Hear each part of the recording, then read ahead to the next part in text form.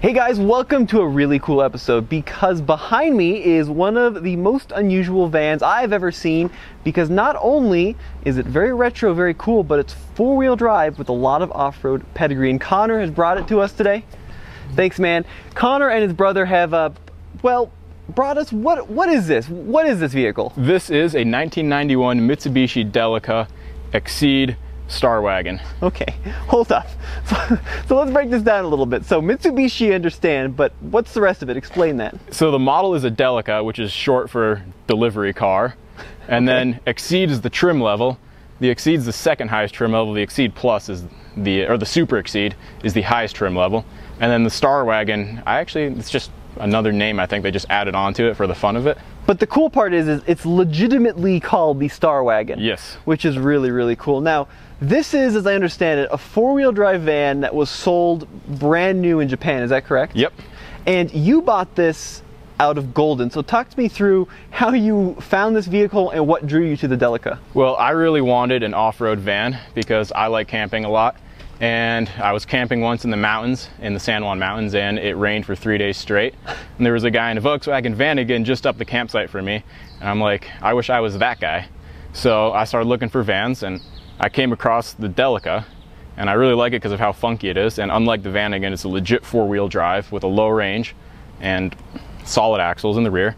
And so I started looking for them, and I found an importing company in Golden, Colorado that brings them in, and I basically bought it from them right off the boat, pretty much. So you mentioned that you paid about $17,000 for this one, but they've really recently gone up in value, and now you were saying they're what, probably over 20 for something similar? Like this one has just over 50,000 miles on it. Wow. And the paint's in extremely good condition. Yeah. And so this one's, if I had to guess, it would probably be minimum 25,000 right now. Wow. Okay. And that's kind of just representative of what the van market is doing.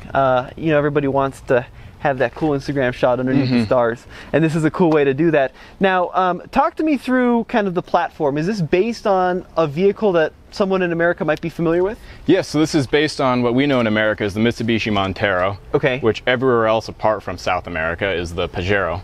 Gotcha. And so it's built off the Pajero platform, has the Pajero powertrain, and it's basically just a van put on a truck chassis. So it's a proper four-wheel drive? Yes. Is it a ladder frame or is it unibody? It's unibody. It's unibody, okay. It looks unibody. It looks honestly like a mixture of both, to be honest. Interesting. Sort of like a Comanche, but... And it's solid rear axle. Solid rear axle, independent front. Okay. And it's got, as you mentioned, a true low range. Yep. And what's the transmission? The transmission's a 4-speed auto. 4-speed slush box. Okay, slush box, I like that. Can you do me a favor? Can you show us how to get to the engine? Because it's very, very weird. You go in through the passenger door. And then there's two latches. Okay. A latch here. And a latch over here. And you pop this up. Wow! And there's a little strap here that holds it. Unreal, dude. And there is your engine. So walk me through what we're looking at here. You're looking at what Mitsubishi calls the 4D56. It's a 2.5 liter turbo diesel, non-intercooled, and it makes power, but not very much. Well, what are the ratings? Do you know the ratings? 87 horsepower and 148 foot-pounds of torque. That is not a lot. No, it isn't, especially in Colorado. That is not a lot. Now, I did notice from a little sleuthing work, and Connor told me off camera, but behind the on the tailgate, there's like this little tuning company name. Talk to me through, does this vehicle have any modifications? So I think a random tuning company in Japan got their hands on it. Okay. And they decided to crank the fueling all the way up. I just want to say, if you're ever behind me in Colorado, I apologize. It blows just an unreal amount of black smoke. Like, there's dudes in second-gen Cummins that can't even come close to this thing. Really? And then it also has such little horsepower that when I'm going up the big hills, I'm full throttle. And cars, they just disappear behind me. Like, I'll see cars just come out of the smoke. It's a great anti-tailgating device, but it's also a bit embarrassing. At first it was sort of funny, but the novelty is long worn off. Yeah. Like, every now and then I'll be at a stoplight and there's a guy in a convertible behind me with the roof down, and I'm just like, oh no, I'm sorry. So it is an old school diesel then. So mechanical injection, right? Yep. And then if you are on flat ground, you know, cruising down Interstate 25, will this do 70, 75? What's kind of the speed range? I like to cruise at around 70. Okay. It can do 80. I've got it to 85. That's not something you want to do in it. Okay. It gets a bit floaty. But the problem is it's geared super short. So when you're cruising at about 75, you're doing like 3,300 RPMs. Oh, that's a lot. So it's so I really only like taking it to about 70. Okay. But it will do 85. So if you're from Colorado, you know we have an infamous highway called Interstate 70. Yes. Which will take us up into the mountains and up to, you know, 9, 10, 11,000 feet above sea level. So when you're driving up I-70 like toward Utah, what kind of speeds are you doing on the mountain passes? Most of the mountain passes I'm getting down to about 45 miles per hour. Okay. There's one pass called Vail Pass going east, which is very steep, which occasionally I'll get down to 35, and I've been passed by semis. Okay. Going up that. And so 4-speed auto. Yep. Was there any other transmission option? There's a manual option, a 5-speed manual, which I wish I had, because with this little power, just having an extra gear to choose from would be awesome. Right. But this one was so nice that I had to go with this one. I'm like, you got to go with it. Yeah. And I'm sure it's a pretty reliable unit. So talk to me about how long you've owned the Delica and what have you had to do to it? I've owned it for about a year now. Mechanically, we've had to replace the thermostat because that was locked open, so the engine was always cool. An easy, simple job? No. No. They put the thermostat in the hardest to reach place, and my arms and my brother's arms are not exactly narrow enough to get in there comfortably, so we lost some skin changing it. Okay. And then we had to replace all the rubber brake lines because they were dry rotted, and they decided to leak while I was going down I-70. Okay. And luckily I have a handbrake. Not great. Yeah, No, not a that great was not situation. fun. But other than that, everything mechanically has been perfect. So do you drive this pretty frequently? I mean, what kind of use does this get? Is this a weekend warrior? Is it a daily? Talk to me about It's that. not quite a daily, but I drive it quite a bit. I take it on trips. I've taken it to visit my family in Phoenix.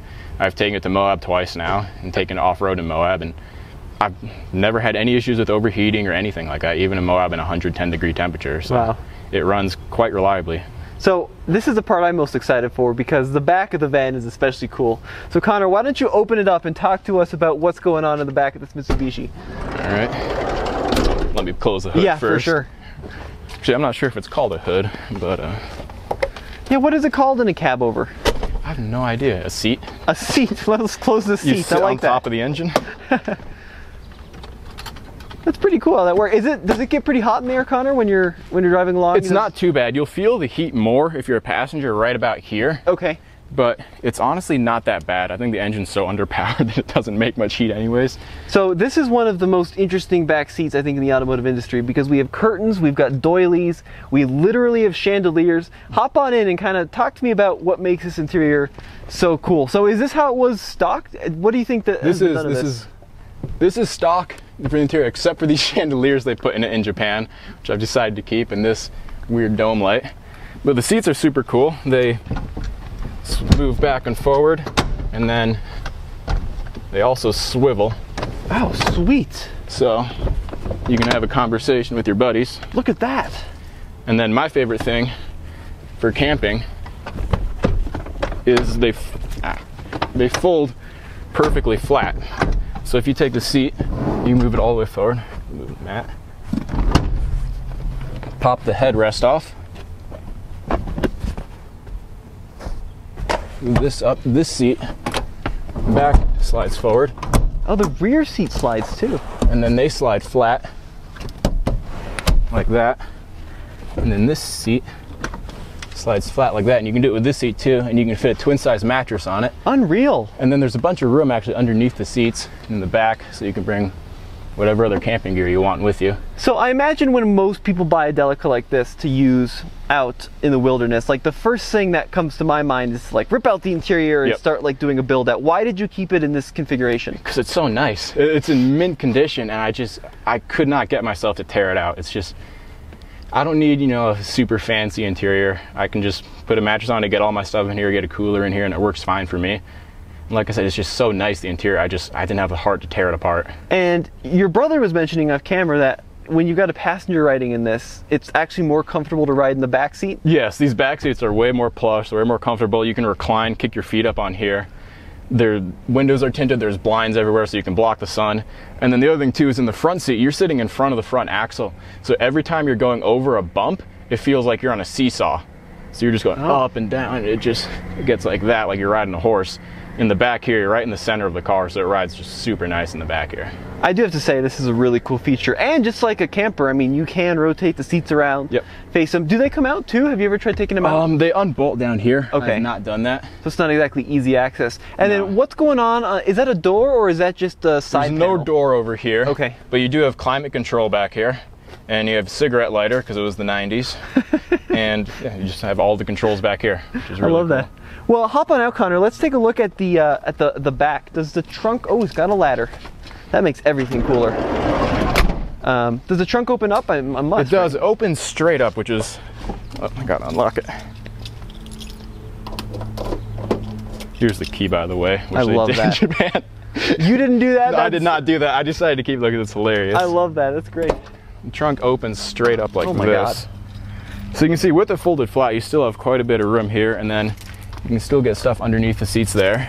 Can you talk about how this has got to be the biggest movable panel I've ever seen? Yeah, I was thinking it'd like swing open sideways, but that's nuts. It opens straight up, so hopefully these hydraulics hold. Dude, it's like a 6-foot extension out the back. Yeah. Absolutely crazy.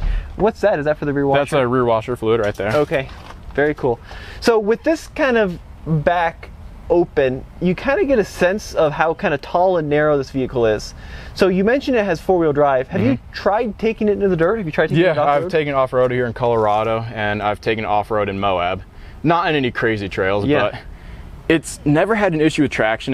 This one has a factory limited slip rear diff, which is sort of rare in these, and it's got a low range, so it does really well off-road. The biggest issue is ground clearance. You can see looking under it, like the second lowest point on the car is the transmission oil pan, which is you don't want to hit that because then you'll have trouble. Right. And then the other thing is it is quite a bit tippy. It gets a bit nerve-wracking, where like it'll be going over stuff and you'll pick a wheel up and it's just it gets so iffy. So I'm looking at the dash. There's like a pod that has like a little kind of inclinometer and tilt meter. Are those actually useful? Have you used those off-road? So it has an altimeter. Okay. But we did the math, and I think it only goes up to 8,800 feet. No way. Is sort of useless here in Colorado. And it has a thermostat for the outside and inside temp, but that's in centigrade, which is, I've gotten good at converting from the metric system now. Very good. Everything, all the dash controls, everything's all in the metric system, which is a bit of a learning curve. If I see a police car, I have to start doing math. And you divide by 1.6 real fast, for sure. Granted, it's not fast enough to get pulled over anyways, but still. What's the fact? So you've had it up to about 85. Yes. You've got to be revved out at 85. I would not recommend taking it up to 85. Right. This car redefines slow. Like 0 to 60 is measured on like a geological time frame.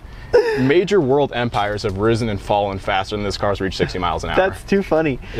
So I've got to ask, Connor, what's kind of your long-term plan with this? Is this going to be one you're going to hold on to? Is this going to be one you're going to try to flip? Talk to me about I'm going to hold on to it for now. I really love it, and if I sold it right now, I mean, the way the market's going, I don't know if I'd be able to afford it back in 5 years. Now, I do have to say, I mean, this is one of the cleanest vans, any van I've ever seen.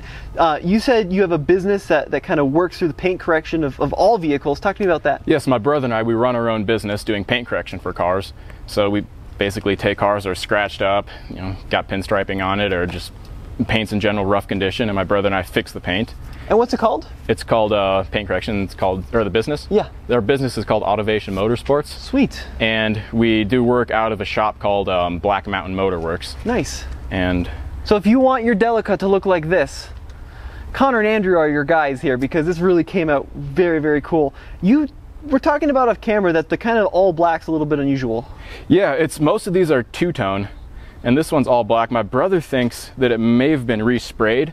Down below, you can see there, if you look closely, there's some sanding marks which indicate that they might have resprayed it at some point, because it's really rare to see a Delica in all black. Most of them are like green and tan, or like blue and tan, or blue and gray. There's quite a few white ones out there, but I've never run into another black on black one. Did you redo the wheels too? Yes, we did. We powder coated the wheels. Okay, very cool. So the other question I have for you is, being, you said a 91, Did you have any issues getting it registered, or was that all kind of taken care of for you? No, it wasn't. It's not too difficult. I mean, the biggest issue we have is going into the DMV and trying to explain to them what a Delica is, and then going, it's not in the computer. I'm like, I know it's not in the computer. It's never going to be in the computer. But other than that, it's not too much of a hassle. Okay, so it doesn't, like, can you get it insured? Yeah, I mean, yeah, okay. we got it insured through, I think we did through State Farm. Oh, interesting, And, wow. yeah, once again, we had to explain to them, like, it's not on the computer. I'm like, I know. I promise it's in front of me. It's a real thing, yeah, for sure. Well, guys, this has been really, really cool. A big thank you to Connor and Andrew for bringing this out here, because I've always wanted to see one kind of up close and personal, and there's just so many kind of funky, quirky little things throughout it that I think make it more interesting than your typical, I don't know, like a Sprinter van, right? Obviously, a Sprinter van is going to have more room, but it's going to be way more expensive. This is cooler, and it's right-hand drive. Do you like the right-hand drive thing? Or Yeah, does it it's screw fun. you up? No, the only thing that messes me up is the turning signal and the windshield wipers are flipped. Oh, so that would every mess now me and up. then, I've gotten good at it, but every now and then in a rainstorm, I flip the turning signals on. But other than that, it's pretty easy to get used to. Well, there you have it. I guess it's not such a hard thing. Guys, check out TFL Truck and TFLOffroad.com if you want to learn more about these really cool Delicas.